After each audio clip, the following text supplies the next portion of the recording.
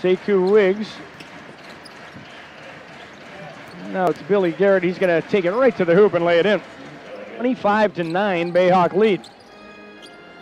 Savage kicks it to Garrett. He fakes a three, and he'll try a 20-footer instead, and he hits it. 42-26, Erie on top. 9:50 now to go here in the first half. Billy Garrett will try a 19-footer, and he hits it. Luke Petrasic down in Greensboro. He's another Columbia Lion. Garrett, left side jumper, hits. I like that from a big man. We saw Terrence Jones working on that, where that elongated three-point. Yes. There, Garrett's going to take one now as he's wide open, and he hits it. He should take more of those. Of course, maybe we'll see him next year as a visitor. As Garrett down the lane lays it in. This isn't good.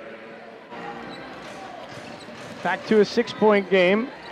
Billy Garrett tries a 15-footer, and he hits it. And Garrett has the rebound for Westchester. They can take their first lead of the night here, almost 43 minutes into the game, as Garrett lays it in and it's fouled.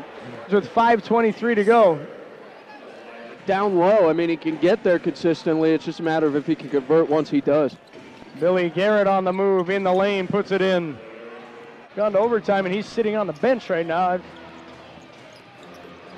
If I had any knock on his game, he just seemed a little gassed, but he should be. He's got about 30 points. An inbounds pass to Gollum and might create a mismatch.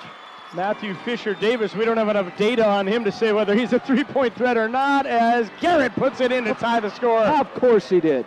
I'm here at 120 apiece. This game already has gone on a half hour.